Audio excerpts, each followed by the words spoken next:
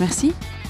À présent, on a abordé le problème de la difficulté de réguler les supports quand ils sont ouverts comme Wikipédia.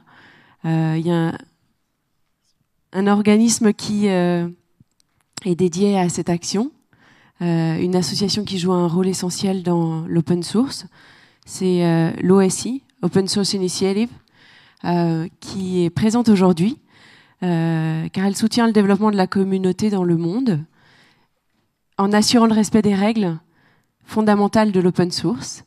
Et j'ai le plaisir aujourd'hui d'accueillir Tony Wasserman, qui nous vient des États-Unis, qui est le directeur de l'OSI, membre du board, et qui vient nous faire une annonce en prime time concernant le changement de gouvernance de l'OSI. Donc bienvenue, Tony.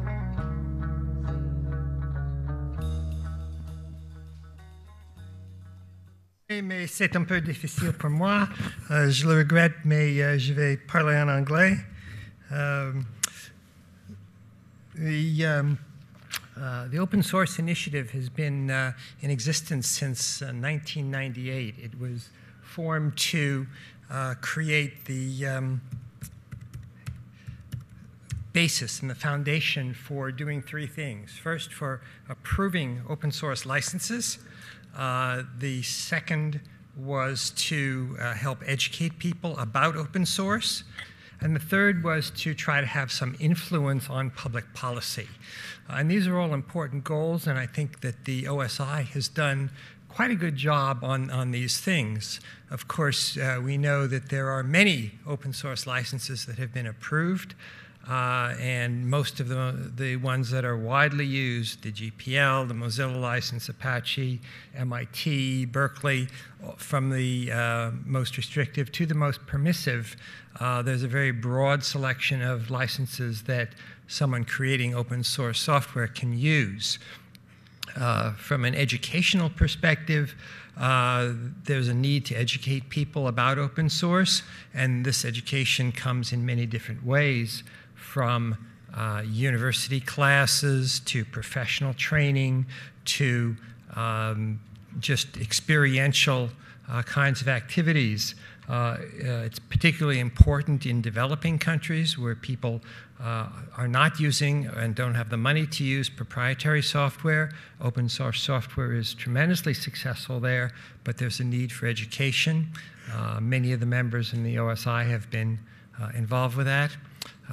Around public policy, there have been some issues even in the past year about patents and packages of patents that are being sold where they have a negative impact on the acceptance and use of open source software. The OSI has been active and commenting to the United States government, to the German government, and having, fortunately, a very positive impact on the decisions that these government organizations have taken. So what's happening now is that the OSI is really going to undergo some change. That is, from the beginning, the OSI was led by a board which now has 10 people. And for many years, the membership of the board was fixed. And the people who started the OSI did really an excellent job, particularly around licenses and license approval. But a few years ago, the first of the changes was to put term limits on board membership. And what this meant was that we had some new people coming onto the board, including myself. This is just my second year on the board. And of course, as new members, we have some ideas about where the open source initiative should go in the future.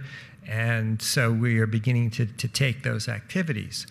One of the key things for us is to open up the open source initiative to more participation.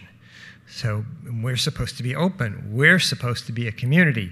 And it has been difficult for people who are not on the board to really find a way to participate. So what we did was to try to improve the governance. Oh, I have the slides. Thank you for putting them up there. Excellent. Yeah, where am I supposed to? There we go. Look at that. Now,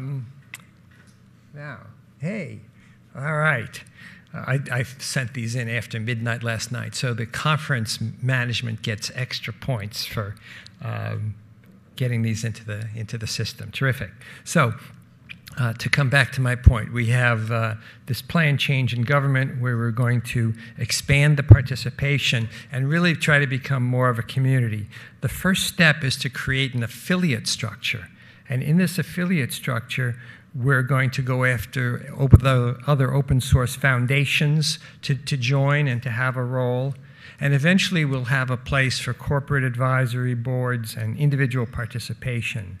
And these people will help us to populate the new candidates for the board, and we'll change the OSI bylaws. But I want to announce, to make it important, that we're going to start adding these affiliates very shortly. So for those of you who belong to organizations that are participating in open source, please consider having your organizations join the OSI. As an individual, we're also expanding membership in our working groups on education, on public policy, and license approval.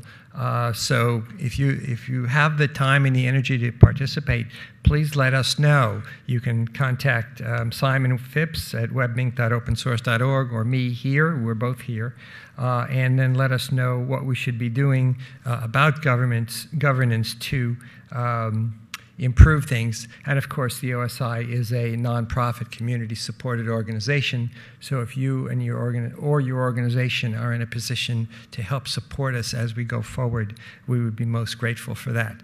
Thank you very much for your attention and your time. Au revoir, merci. Thank you, Tony.